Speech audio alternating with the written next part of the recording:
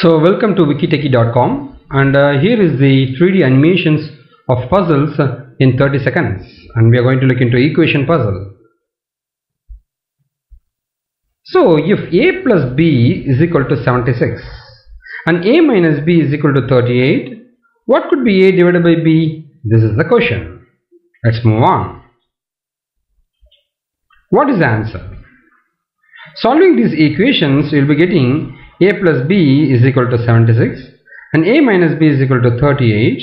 So cancelling it, you got 2a is equal to 114. So a is equal to 114 divided by 2. So the value of a is 57. Now applying the value of a in the equation 1, you will be getting b is equal to 76 minus 57. That's b is equal to 19. So a divided by b is the question we got. So 57 divided by 19, the answer is 3. This is the final answer. We got a lot of YouTube videos with this, and you can subscribe to our YouTube channel to view all the videos. You can post your questions, queries, or any doubts, we can answer you. And here is our contact numbers, an email ID, and here is our website. Thank you.